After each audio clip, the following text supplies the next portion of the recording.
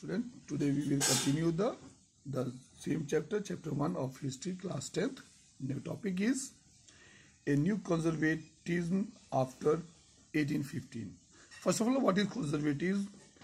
Conservatism are a political philosophy that stresses the importance of traditional establishment, institution and custom and preferred gradual development to quick changes.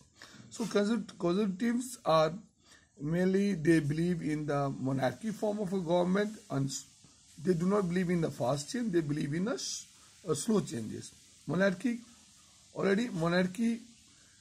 is a system in which the king or queen rule an area, that is called a monarchy form of government. In 1815, the European power like British, Russia, Prussia and Austria collectively defeated Napoleon at Vienna to draw up the settlement for the Europe.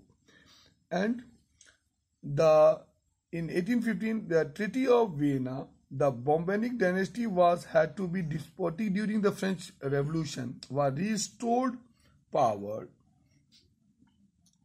and France lost their territory it has annexed under the Napoleon. A series of states were set up on the boundaries of the France to prevent French expansion in future. Belgium was set up. The north of the Guyana was added to Piedmont in the south. Prussia was given the important new territories on its west frontier, while the Austria was given control to the northern Italy. So, the German Confederacy of 39 states has been, which was set by the Napoleon, which was felt untouched.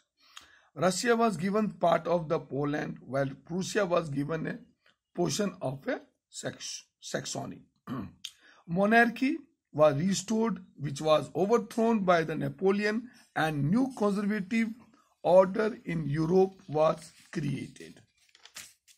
Well, the memory of the French Revolution nevertheless continued to inspire liberals. Liberal nationalists who criticized a new conservative order. They wanted freedom of the press. That's all for the day.